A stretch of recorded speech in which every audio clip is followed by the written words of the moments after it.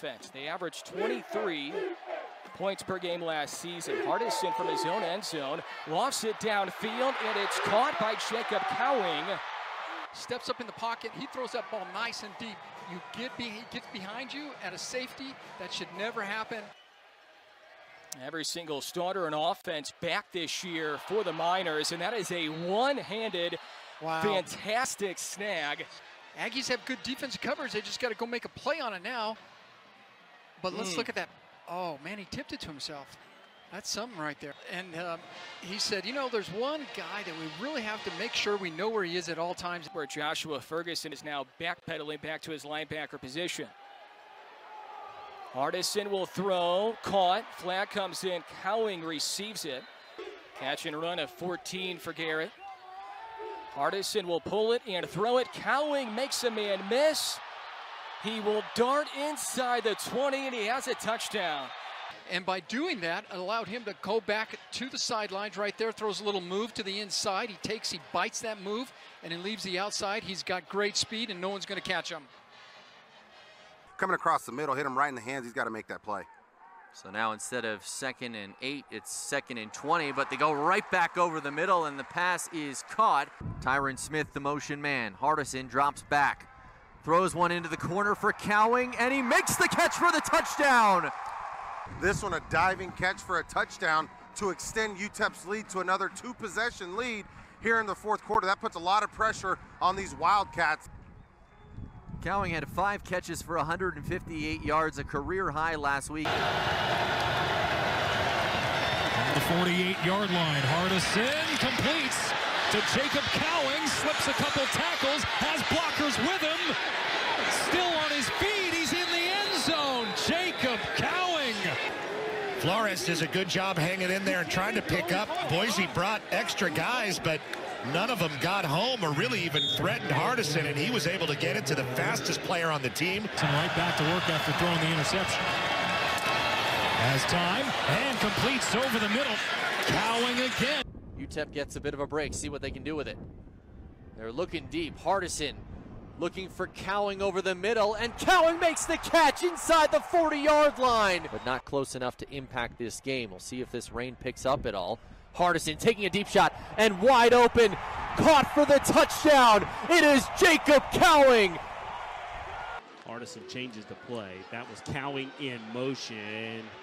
It's Cowing who took it on a reverse. Are you kidding me? He's loose. Jacob Cowing doesn't lose foot races. A touchdown on the reverse. And UTEP's defense wins that one. On first down, they hit one over the middle to Jacob Cowing. Hardison throws a deep one off his back foot, and it's caught. Hardison from his own goal line taking a deep shot, and Cowing is open. Cuts it back, up across the 40, now has a blocker. Cowing across midfield, inside the 40, before he's finally dragged down.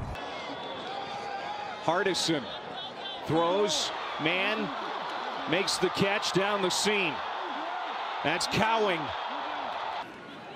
Gavin Hardison, only 4 completions in the first half, but he's on target here on his first throw to Cowing. Had not had a defensive touchdown since week 10 of 2017. Here's the deep ball for UTEP, and it connects over to the top. Jacob Cowing, the sophomore. Hardison steps up, has Cowing open, and that one caught. Program really goes by these days, honoring what was a fantastic legacy of the UTEP tight end. Now, from their own 1-yard line, how about the long throw and a completion? But that was a heave and a great catch by Cowing to come down and... He does. He looks that way immediately.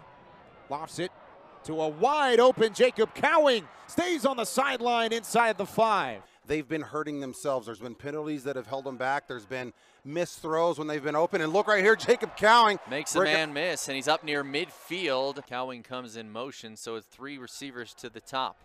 And Cowing makes the catch over the middle and is in for the score. Went down the field 75 yards and scored on their opening drive. And on first down, right back to Jacob Cowing, trying to make a couple man miss, and he gets up near midfield. It'll be 2nd and 1, and UTEP is already in Rice territory. Hardison taking the shot to Cowing, and Cowing makes the catch inside the 20. And it gives UTEP a chance here with just under a minute to play in all 3 timeouts. And the pass is caught by Cowing, makes the first man miss, spins his way across the 40, up near the 45-yard line. Miners 14 of 20 on the year, 70% on 4th down, trying to make it 15 of 21. Going to the air, and the pass is snagged out of the air by Jacob Cowing. That was not an easy catch. Well, that was a great catch. It wasn't the best placed ball. I know it was put in the only position that Cowing was going to be able to make that catch. Just over 11 minutes left in this one. Hardison, a straight drop back again, taking another deep shot, this time to Cowing, and he's open. They have a star linebacker over the far side. Is it caught and complete? Oh, wow. Hardison steps into that throw, delivers it. Ooh. Hard to see there. Looks like he did go down. Oh, that ball popped up and then landed in his stomach. Hardison, there's some pressure coming. A pump fake, and then he throws. It's caught in the end zone. Touchdown, and what a grab by Jacob Cowing. Starts out to his left, comes back to the right, steps up, throws it as he's falling to his right. And then Cowing's underneath the defender, jumps up, makes the catch. Hardison fakes the handoff, sets his feet, throws on the money.